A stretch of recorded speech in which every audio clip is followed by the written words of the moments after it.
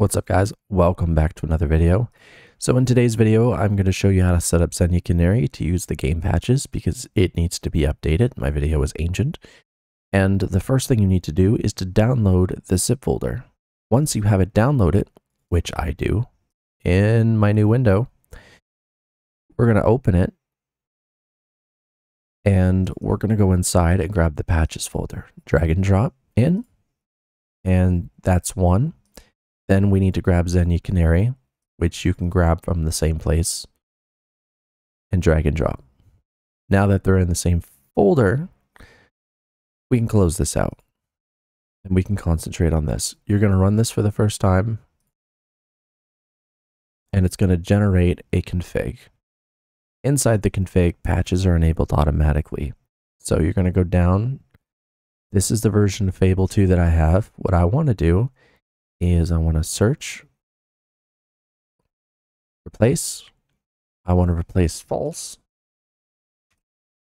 with true to enable the patches. And the reason I do this is so that it's really easy. So you see that's true now, that's true, that's true, that's true, and so on. Then you're going to hit save. We're going to head out. You're going to run Xenia Canary, and we're going to open. And there's my Fable 2. As you can see, it's running.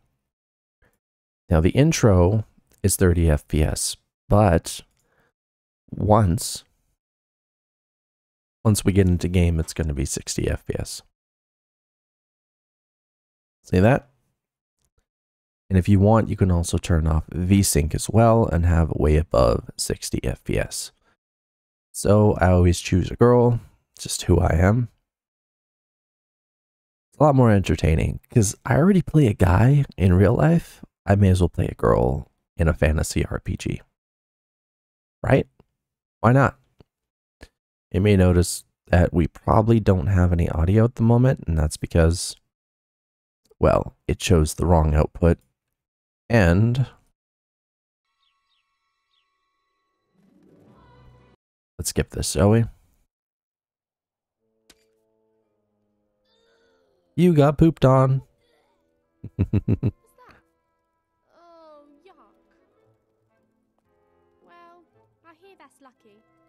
Like finding a four-leaf clover. She's wrong. It's not lucky. So I think I prefer the clover. Oh, look, little sparrow. So that's it. You're all set up and ready to go. I hope you guys enjoyed this video. If you did, hit the like button, share, subscribe, do all that stuff, and I'll see you next time. I bet Lord Lucian's having roast duck this time of year. But he must be really lonely since his wife and his little girl died. In that big castle, all by himself. If only we could live there.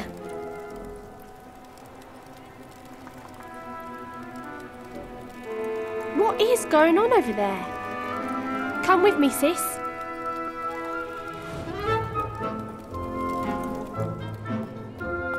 Hello there, young Rose. You look hungry. Have you reconsidered my offer? We'll never be that hungry. The answer is no. You'll be back, and I'll be waiting for you. That filthy creep. I ate him.